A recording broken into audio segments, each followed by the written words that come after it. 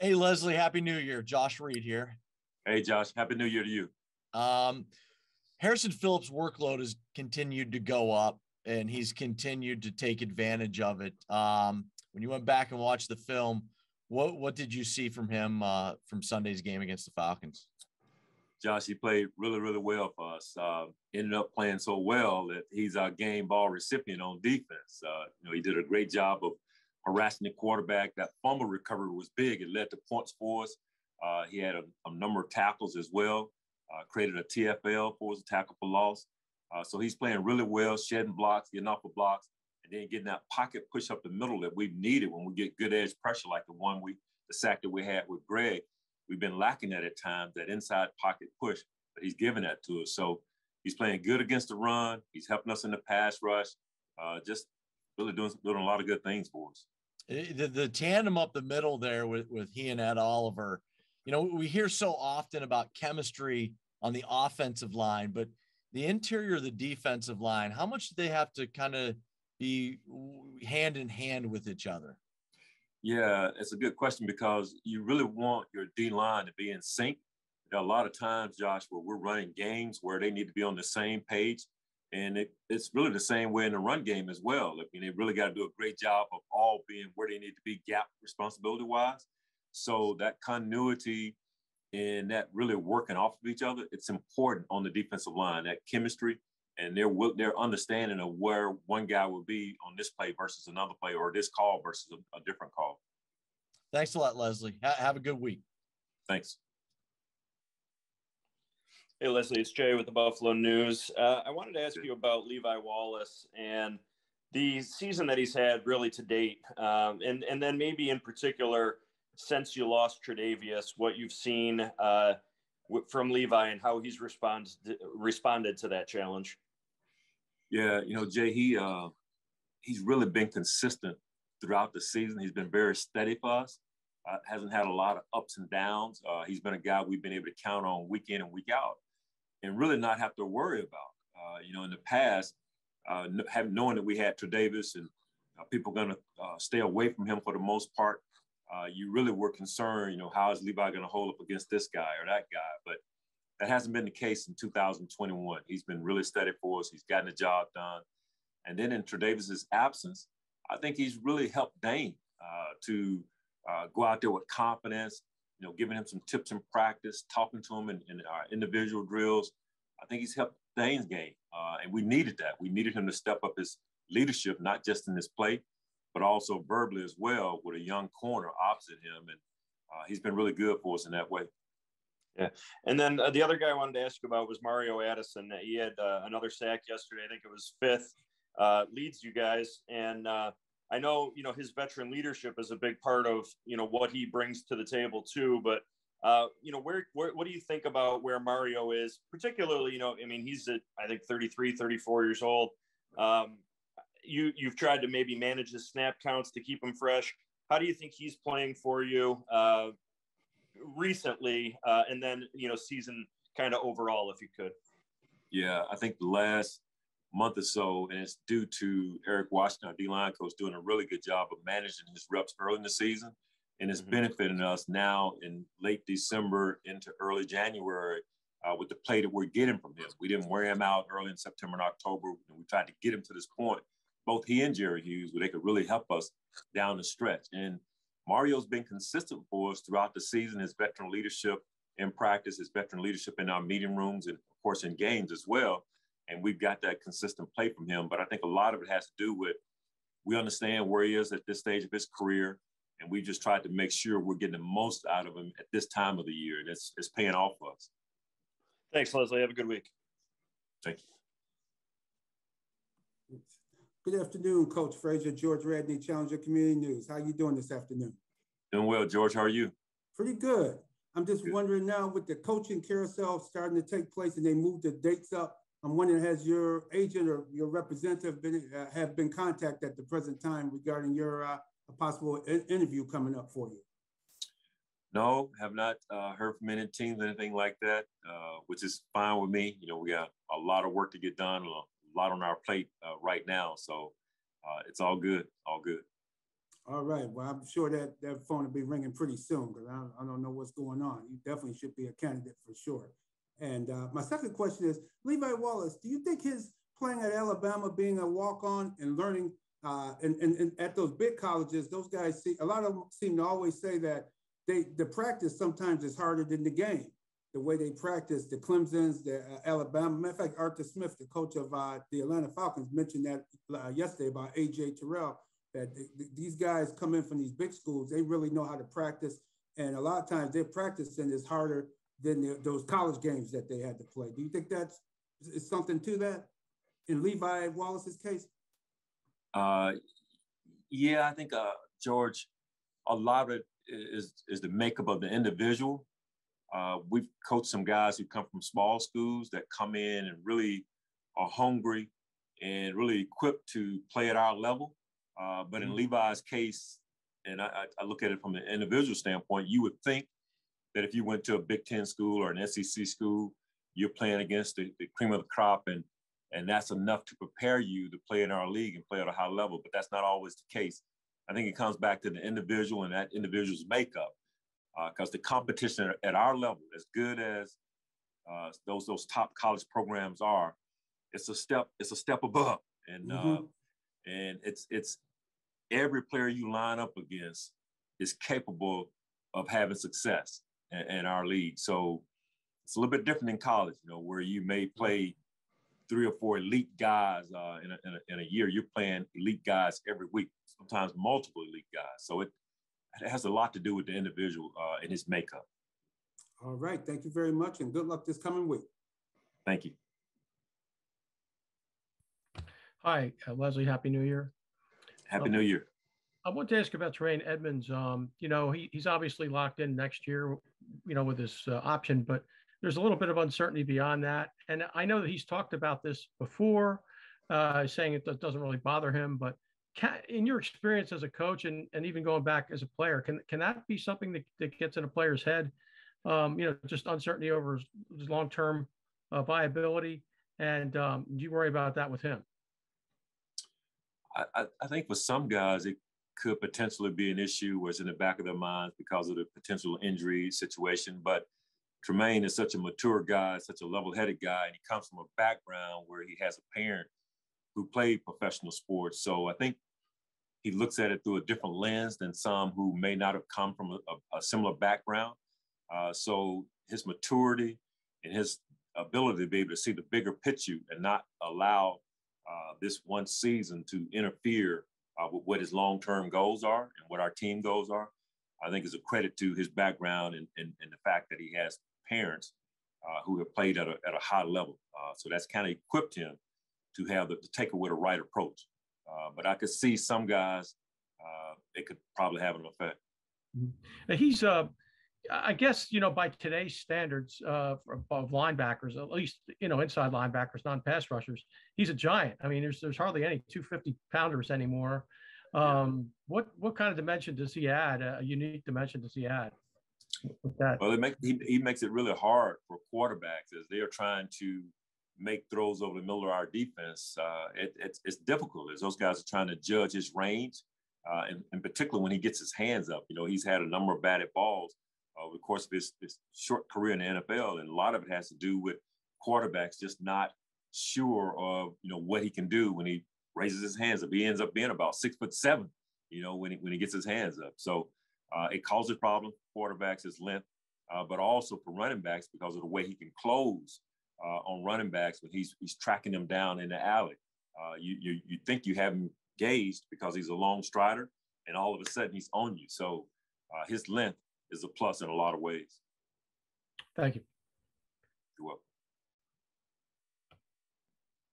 Hey, Leslie. We're talking a little bit to Greg after the game about the rookie wall and the challenges of your rookie season, and then again with Sean today. I'm curious, what have you learned about navigating that with players over the course of your career? And has anything changed as you've learned more about how you do navigate it yourself as a coach, and anything that you might do with your staff or with the player itself that, to kind of guard against it, I guess? Yeah. It's a really good question. It's funny you asked that. We met with myself, Eric Washington, Jock Cesaire, our assistant D-line coach, met with Greg, Carlos Basham, and AJ Epinesa just to talk about this subject just a week ago. And it's a real occurrence, that rookie wall. I've had other players who've experienced it, went through it myself. This is a long season compared to what those guys have experienced in college. And then you take Greg's situation, which is a unique one because he didn't play any football in 2020. And all of a sudden you're in such a lengthy season. It can get to a point where you're looking and saying, man, when is this thing going to end? And it can affect your play. So we wanted to really get out in front and try to let our players know. We had these discussions through October, November, and we wanted to sit down and revisit some things just a week ago to let those guys know we understand where they are. We know how challenging the NFL season can be, but just to make sure from a nutritional standpoint, from a rest standpoint, just taking care of your body, that they're doing the right things to help themselves, and also mentally to be able to disengage sometimes. When we are out of the building, just try to relax and you take your mind off of football. But it's a lot longer season than what they've experienced before. And, we just wanted to try to prep them and prepare them for what they're going to go through and help them to get through this period, because we need them. We need them to play at a high level and not to regress in late December or early January. There were a few games early on where the production was really high for him. And obviously, it's hard to expect that week in and week out for a player. And did you notice for his case specifically that helped? And what did you make after putting the film on of his game on Sunday against Atlanta? It looked more, to your point, looked a little more like what we saw early in the season. And that's what we need this time of the year. I mean, he's capable of winning on tackles. He's capable of winning in the run game as well as the pass game. And we just want to see him consistently play at that level. And yesterday was really good. I mean, that looked like a breakthrough game for Greg, and we hope to see that, going forward. Did he come over after the game and say, hey, thanks for the talk, coach? No. We gave each other a big hug, though, for hugs of encouragement, for sure. Awesome. Thank you so much. Happy New Year, Leslie. Thank you.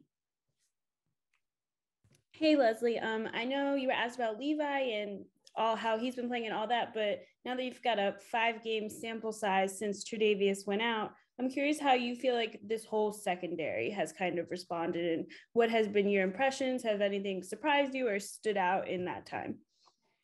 Well, we've been really pleased, Elena, with our secondary and the way they come together. It was, obviously a tough loss, losing Tre'Davious. You really couldn't project what kind of impact that would have on us. But the way Micah, along with Jordan, have kind of held things together, and the way Levi has displayed tremendous leadership for us, I think that's helped Dane to really come along, and he has not been a liability at all. He's made some good plays for us. He did it yesterday, made a nice play on that first third down, I think, of the game. So it's really good to see how our secondary has stayed together and really helped us to be successful on defense in large part because of some of their play and the fact that we have really good leadership in the back end. And then on a completely separate note, I had been thinking back, I think it was my first week covering the team, but you had mentioned at the beginning of the season that Ed Oliver was someone you thought of as a breakout guy. He could have a big season. I know there's a game left in the regular season, obviously, but I mean, the season he's put together, your prediction coming true. I mean, how impressed, how proud have you been of just what he's done this year? Yeah, I have a good memory. I remember you asking that question back in August. Extremely proud of what Ed has done. He put a lot of work into his craft in the off season. Eric Washington and Jock have done a tremendous job of just helping him take his game to the next level. And that's what we've needed from Ed. We needed that this season. We needed that breakout season. And, you hope that for players, but you don't always get it.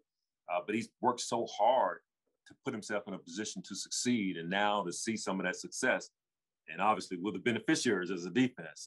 He has been so disruptive for offensive linemen trying to block him. And just pleased for him and proud for our defense because he's helped us tremendously. How would you describe Ed, like, in meetings? Like, what kind of guy is he kind of like?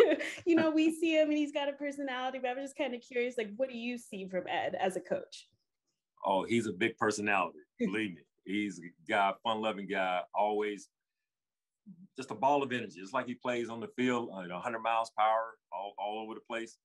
Well, there are times Eric Washington has to tell him, can you just be quiet, just sit down in your seat and just pay attention, because he's an energetic guy. And, when he's in the room, everybody knows he's there, which is good. I mean, his personality is one of those that's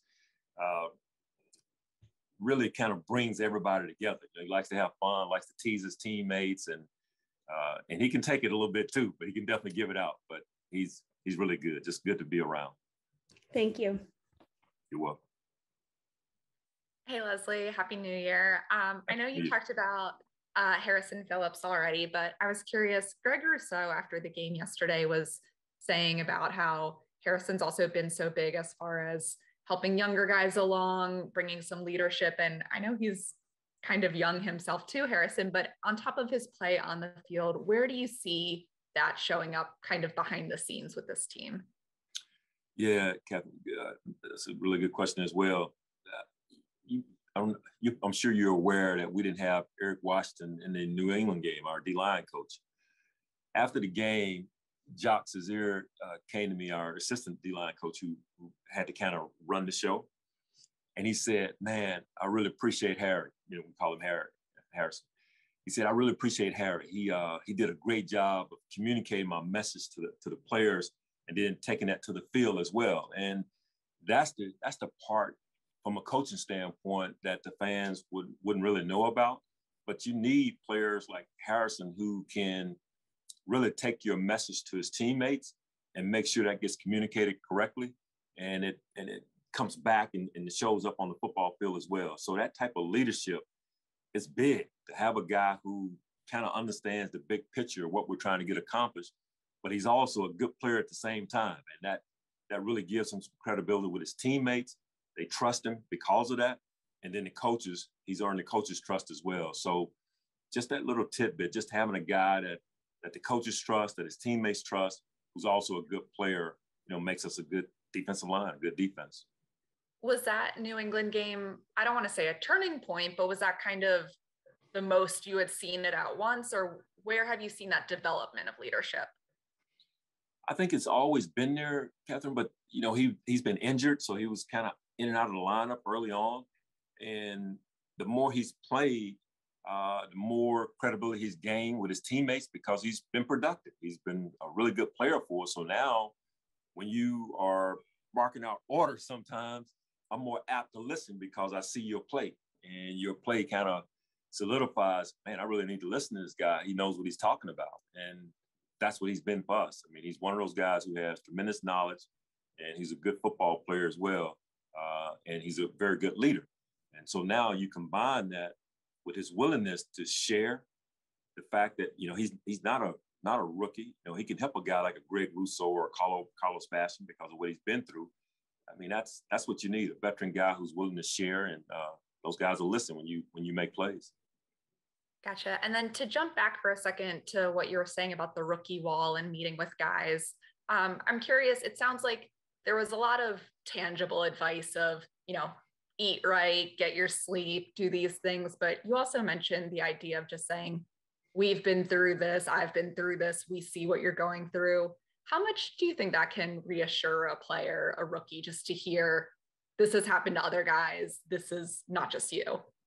Yeah, I think that's very important because when you're going through it and you're looking at the tape, because, we're showing them tape of, how you played in September versus how you are, say, in late November or early December.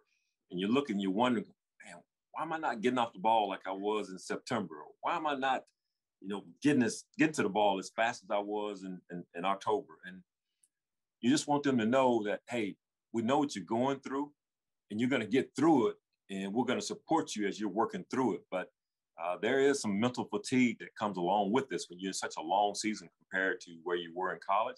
And they just need to be reassured that you're going to be all right. Just keep taking care of your body, doing the right things, and we'll get through this period. And we believe in you, and we're going to support you through it. And I think that helps a player a great deal.